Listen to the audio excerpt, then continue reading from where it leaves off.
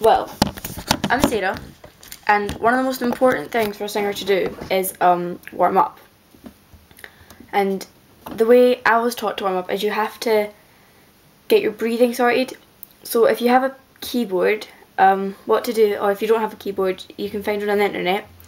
Put on your metronome, which is this one here, on my keyboard it is. So I put that on, and then I change the tempo to 120. Oh, sorry.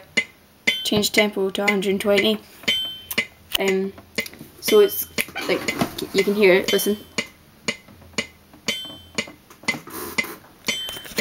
So it's doing that, and then what you do is you just, in time obviously, you have to breathe in for 4 seconds, well, 4 beats. Hold it for, hold the breath for 4 beats, and then go shh for as long as you can, but count how long you can do it. On my first lesson I could only do it for 25 beats, which is, it can be classed as a little bit. So it wasn't that much compared to what I get now, because now I get 133 beats, so it's a little bit different. So I'll give you a quick demonstration. I won't do the 133 because you'll get bored sitting watching me go shh for that long. So I'll just maybe do it for 20 beats. So you just go 1, after 4, so 1, 2, 3, 4.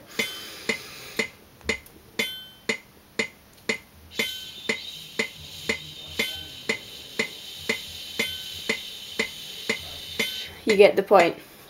But one major thing to remember is when you breathe, when you take in your breath, don't do and lift up your shoulders. Don't breathe in from your chest, breathe in from your stomach. I don't think you can see my stomach where the camera is, and it's not a nice thing. So don't breathe in using your diaphragm, which is just if you put your hands where your ribs are and find the bottom of your ribs, and you'll find this, you'll feel a little squishy bit, and that's your diaphragm. No matter how skinny you are, it will be squishy. That's your diaphragm, and try and make sure that when you breathe in, that goes out. This is getting annoying. When you breathe in, that goes out, and obviously when you breathe out, it comes in. So, because most people be breathe in to try and make themselves to suck in their stomach, but it's completely wrong. So once you've done that, another good thing to do is get the note. It depends where your voice is. Most people are in that's this key here. I've put little things on the keys so you know which ones they are. So you play middle C, which is this one, and that's like a So again, with the metronome, it's still at 120. You breathe in for 4 seconds, hold 4 beats, sorry. Breathe in for 4 beats, hold for 4 beats, and then go for as long as you can, just like with shush. Well, shh. So you just do that. And then another good thing to do is the scale of C, and then sing the high C. So it would be, breathe in for 4.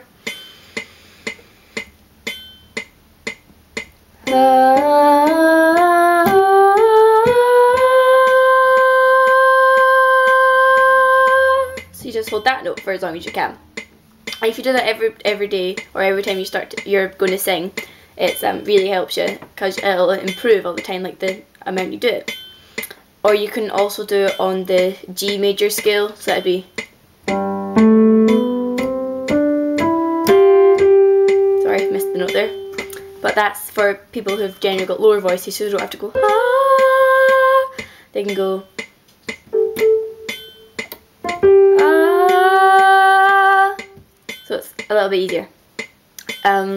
And then you just have to do the scales.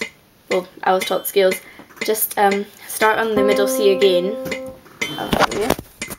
So start on the C and go.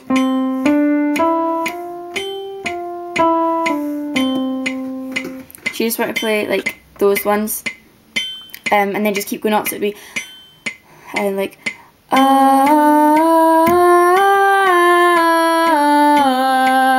then you go onto the G. So you just keep doing that all the way up. And when I first started singing, all I could do was that to that, which isn't a lot. And now I can do this to way off the keyboard. I need to put on like transpose and everything to make it high enough for me to sing. So you just have to do that, and that's basically the warm-up. If you have any questions or other things, tongue twisters, they're really good. Just like alliteration and stuff. Not alliteration, that's the wrong word, that's something to do with school, ignore me there. But yeah, tongue twisters to make sure you like, say all your words when you're singing songs that have got a quick bit in them. Just again, use the metronome, change the tempo, so keep going up, maybe start at like 140, which is this,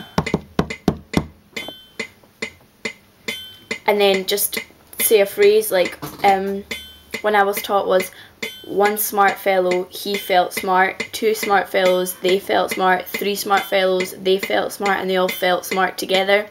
You have to try and not say smelt fart. It's quite difficult, but then you just keep going up 10 every time, so it's 140, 150, 160, all the way up, and see how fast you can do it. There's all the like usual ones like, oh now I've forgotten them, like Unique New York and Red Lorry, Yellow Lorry, and She Sells Seashells, that one. Just do loads of them like all to the beat.